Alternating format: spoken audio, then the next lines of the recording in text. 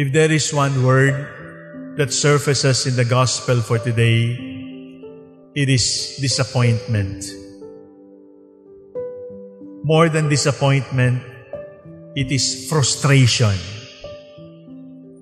When you give your very best and then you harvest nothing. When you give your very best and you harvest a whirlwind. When you give your very best and you harvest terror and violence against you. Who does not know disappointment? Who has never been frustrated? Who has never been hurt after loving? Who has never been hurt after giving so much and then not expecting very much? What we reap is gossip or intrigue or backstabbing or even worse, attempts on our lives. Can we love without getting disappointed? Can we serve without getting disappointed? And the answer, my dear brothers and sisters, is we cannot love and not be disappointed. Because part of loving while we are still here on earth is the reality of being disappointed. That is why the Lord, who is fully human, allowed Himself to be disappointed, to be frustrated, to be hurt by the very same people He loved, to be hurt by the very same people He wanted to save, to be hurt by the very same people who were ridiculing Him, and to choose to say, Father, forgive them, they do not know what they are doing, even if they have not yet asked for forgiveness, even if they have not yet acknowledged their sins. Can we love without getting disappointed? No. And then the next question is, maybe we should stop loving so that we will not be disappointed? And the answer is still no. Why are we always disappointed here on earth? Why do we have to suffer rejection while we are alive? Why are our dreams frustrated?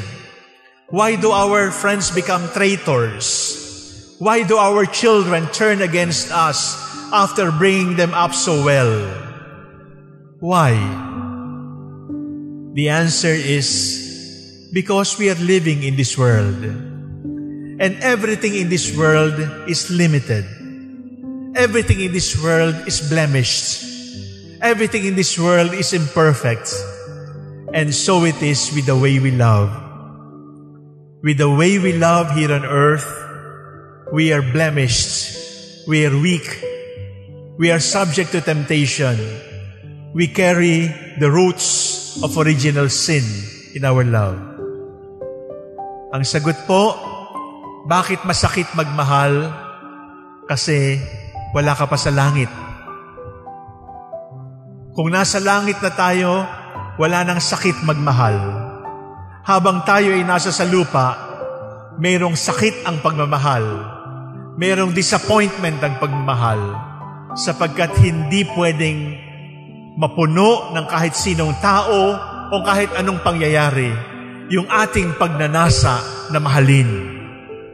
There is no one, there is nothing here on earth who will ever be able to satisfy our longing, our deep longing to be loved.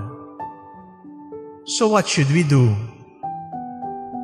First, you have to accept that part of loving is being disappointed by your beloved.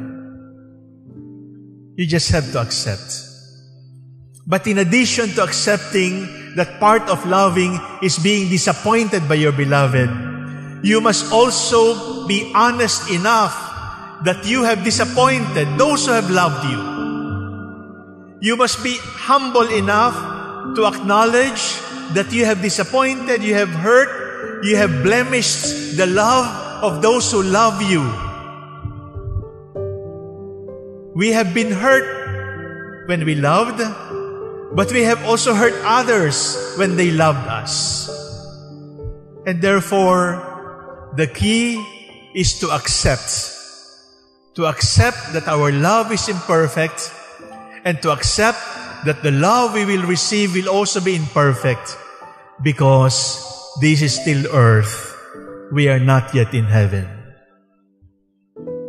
The second thing that we must do if we are so disappointed is to grieve.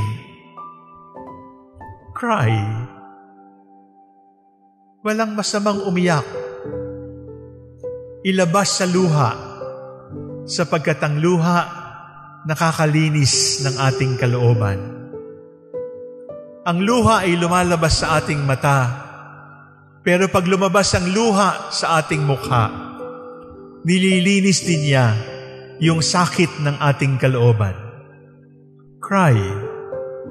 Because if you will pretend that everything is all right, if you will pretend that you are not disappointed, that you are not frustrated, that everything is all right, you are going to build resentment